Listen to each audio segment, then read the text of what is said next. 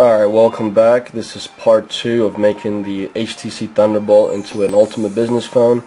Right now, after rooting this phone, I'm gonna go ahead and get an application, which I've already gotten for this phone, but it's called, where is it at? Uninstaller for Root. You see that? Uninstaller for Root. And what I'm gonna do is launch this guy, and we see that it's going to bring up all of the applications that are currently in the phone, and we're going to go ahead and get rid of some of these because there's a lot of stuff we don't really want. So go ahead and start with the Kindle. Personally don't need that right now, but let's go ahead and access it again. See, allow the super user, which means we are rooted on this phone. And let's go uninstall. Alright, so the app is uninstalled. Let's keep going down. Live wallpapers, we'll keep that. That's a system file, Android system, archive viewer, auto rotate. The backup assistant we don't need. I don't like it coming up. I use other applications for backing stuff up, so let me go ahead and get rid of this one as well. Uninstall it. Up, and it's uninstalled. Go back. Bitbot. I don't even know how to pronounce it. Bitpop. Get rid of that. Don't need that. Uninstall.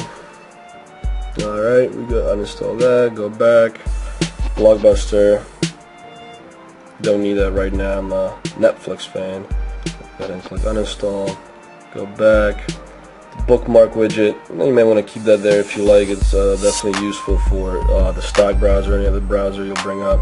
Calculator, we'll go ahead and keep that. Calendar, I like to keep my calendars, very dependent on my calendars. Car panel, it's a nice kind of GUI for accessing your GPS and being able to find certain locations, so I'll go ahead and leave that on there. City ID, don't need that. Let's get rid of that. Uninstall. Back, keep going down. Anything that's com dot you want to keep, that's a system file. I wouldn't recommend uninstalling that because you may run into some problems. Connected media, let's leave that on there. It's useful for hooking it to your computer and extracting music files and videos. Keep going. Most of this is system files, dialer, Facebook for HTC Sense. You can get rid of that if you like. This will be installed again when you install Facebook on this device, but it won't be through Sense, and I'm not going to use it personally because I'm going to install the ADW launcher, which is my favorite, to modify my screens and everything else, so I don't really need that particular Facebook Sense application.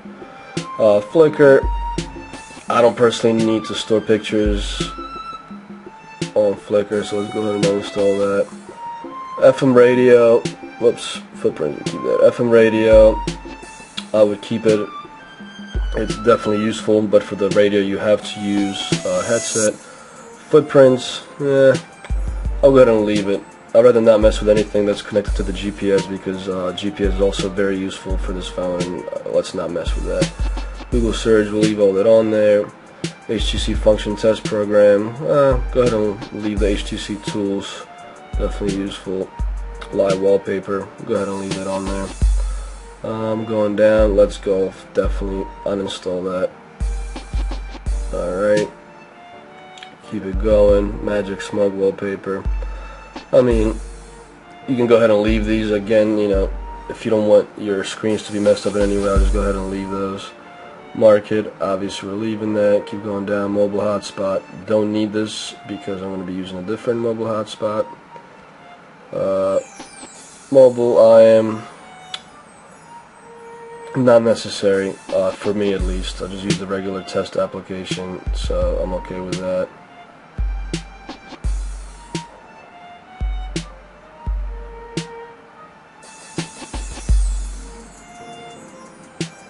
Instant messaging, get rid of that, uninstall. Back. News, get rid of news, uninstall. Back. News widget, uninstall that. Go back. Peep, definitely don't want that. Uninstall. sample widget, keep that. Photo widget, keep that. Power dashboard widget. I'll go ahead and keep that.